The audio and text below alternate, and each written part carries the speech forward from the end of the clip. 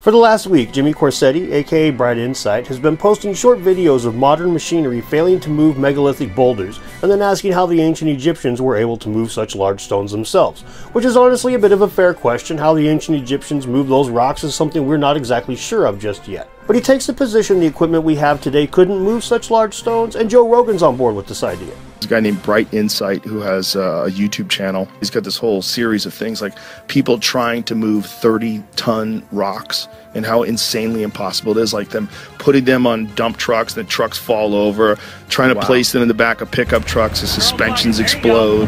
But the machinery used in the clips isn't made to move megaliths, so it fails. I used to work alongside a company that placed boulders on commercial properties, so I've seen this done. This flatbed truck with a claw on the back to pick rocks off of it is legal to drive on city streets without even an oversized load sticker, and it has a 20-ton capacity. The right tools for the right job.